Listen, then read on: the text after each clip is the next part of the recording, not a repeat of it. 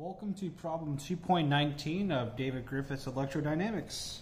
So today's problem, if I can find it again, here we go.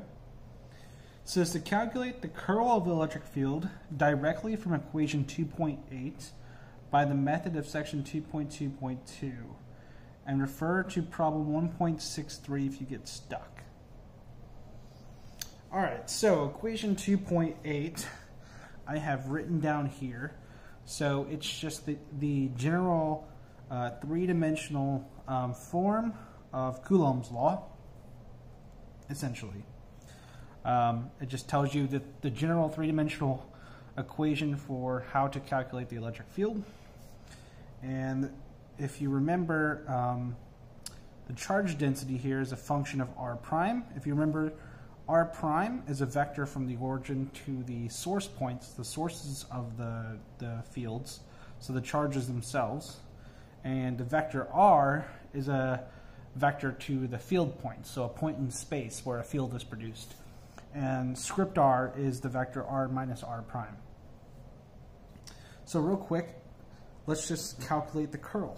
So the curl of this electric field, which is a function of space. The curl is a function of space, so it'd be a function of r. So we can pull out 1 over 4 pi epsilon naught. The curl doesn't apply to that, it's just constants.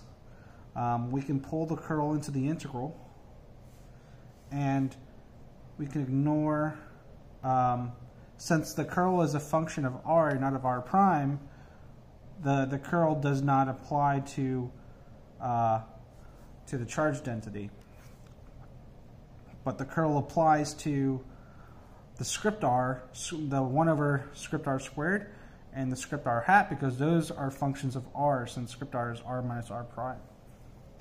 So this is the curl of script r hat over the magnitude of r squared, I guess we can, and then d tau.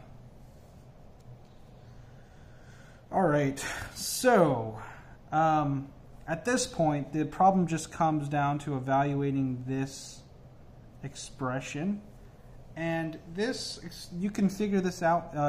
Problem 1.63 or 1.62, depending on the version of the book you have. There's a part of that problem that walks through this. So real quick, I'm gonna go through that. So there's a general equation you can derive. So the curl of a function r to the n, where r is just a scalar, r to the n times r hat. In this case, r to the n would be r to the minus 2, so n would be minus 2 in our case. But we're going to derive the general case equation. So this is in spherical coordinates, this equation. So the curl in spherical coordinates, given that we only have an r component, would be 1 over r squared. You can find this in the front cover of Griffith's book if you forget what the equation of the curl is in spherical coordinates. So it's 1 over r squared, the partial derivative with respect to r, on r squared times the r component, which is r to the n. Alright, so let's go ahead and simplify this. So this is 1 over r squared, derivative with respect to r. And so r to the n times r to the second power is r to the 2 plus n power, or I'll write n plus 2 power. Now we take the derivative with respect to r, so we have 1 over r squared, and the derivative with respect to r is n plus 2 times r to the n plus 1, because you subtract 1 from the power, so it's n plus 2 minus 1, which is n plus 1. And then simplifying this even further, the r to the n plus 1 divided by r squared becomes, we have n plus 2 out front, and r to the n minus 1 after this. All right, so this is our general equation. So let's calculate the curl, where what is the curl of r to the minus 2 r hat? Well, it's this. So n is minus 2.